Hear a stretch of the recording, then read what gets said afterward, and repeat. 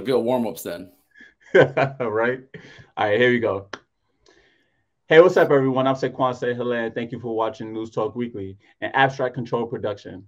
I'm here today with my co-host, Gabe Campos, and today we're here to talk about a few topics. We have the Supreme Court nominee. We also have an NBC sports reporter leaving NBC. And we also have a lot of talks about the Ukraine and Russia situation and things that's going on this week here in Arizona.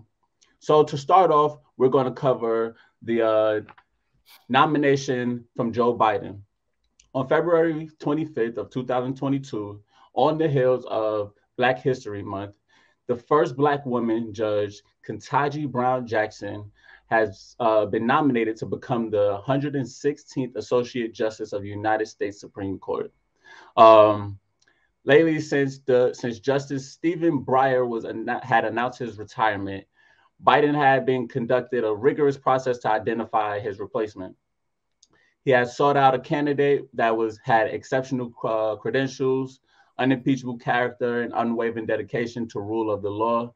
And the president also sought out an individual who is committed to equal justice under the law and who understands the profound impact that the Supreme Court's decision have on the lives of American people.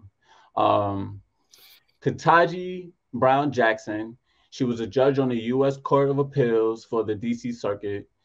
She was also on the District Court of the District of Columbia. She served as the clerk for Justice Breyer, and she was also a public defender. And if I'm correct, she's from Florida. She will be nominated to serve for a lifetime, which is definitely great for a Black person, especially, like I said, coming off the heels of Black History Month. And this is also Biden sticking to one of his campaign promises that he would nominate a Black woman to sit in one of those seats. How do you feel about that, Gabe, coming off the heels of Black History Month and everything like that? I think it's good. I think it's a good move for the Biden administration to do something like that. I like the fact that it is done in Black History Month. So I think it's great. I don't have a lot of opinions about the situation other than I think it was good that he delivered on at least that campaign promise.